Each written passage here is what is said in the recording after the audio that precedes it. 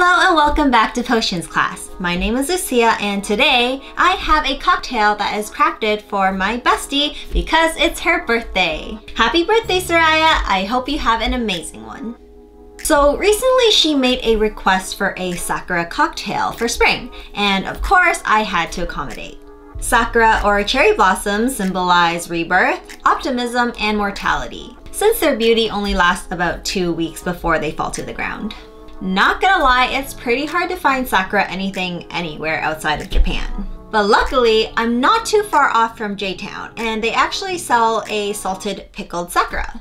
Now that does sound awful as a cocktail flavor, but if you wash off the salt, it actually tastes quite pleasant. It's like a light, savory cherry flavor. And if you've ever had Sakura mochi before, then you know exactly what this tastes like. Turn the Sakura into a sweet syrup, and now we are in business. So without further ado, let's craft our sparkling Sakura Spritzer.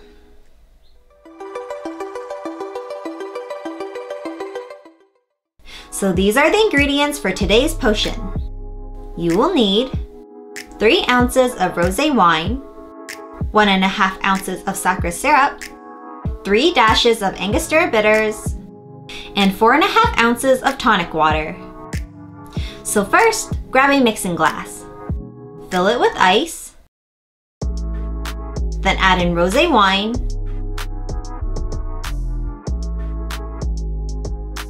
Sakura syrup, and angostura bitters. Stir until cold,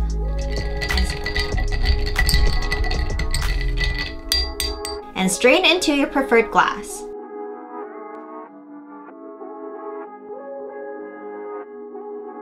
Top it off with tonic water.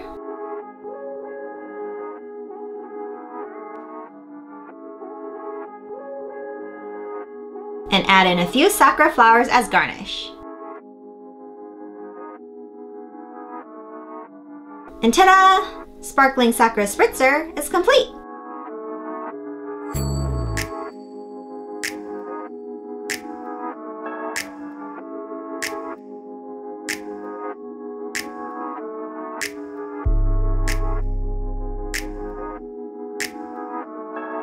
Taste test time!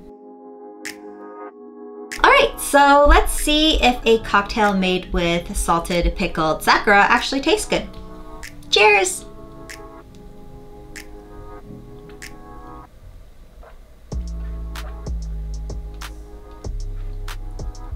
Hell yeah, it tastes good! I like that this actually does taste like Sakura. It's light and bubbly and very easy to drink. It reminds me a bit of Italian soda. But it has a bit more of a gentle floral flavor to it, and it's also less sweet. The tonic water gives it a bit of a citrusy note to it, which helps brighten up the drink. And the bitters really gives this drink more depth. Without it, it just feels like it's lacking something, so it really helps balance out the drink. It does turn your drink from pink to more of a coral peach color, but I think that it's not a step you want to skip because it really makes the drink. But you can probably get away with using even just a dash or 2 of the bitters. I was a bit heavy-handed with the bitters this time, so it actually turned out a bit darker than how I originally tested it. But yeah, don't skip the angostura, but you can definitely use a little less of it. And I know on camera, these flowers don't really look like much, but in person it's actually quite nice to see them just floating around in your drink. But the best part is that they're edible, and they're actually quite tasty. It gives you a burst of Sakura while you're drinking this drink. Just make sure you wash off most of the salt from the Sakura though, or else you're gonna end up with a strangely salty drink. But yeah, this drink is very refreshing, and I can see it being a really good option for a cherry blossom viewing picnic, for example, with your friends and family. Overall, I'm giving this an A+ because this turned out way better than I thought it would. So yeah, Soraya, I hope you like your Sakura cocktail. And if anyone tries this out, please let me know if you like it or if you'd make any changes to it. Well, that's the end of today's class. Thank you for joining me, and I hope you get to enjoy some cherry blossoms this year. If you guys have any questions or suggestions for future videos, please leave it down in the comments below. And like and subscribe for some more awesome potions.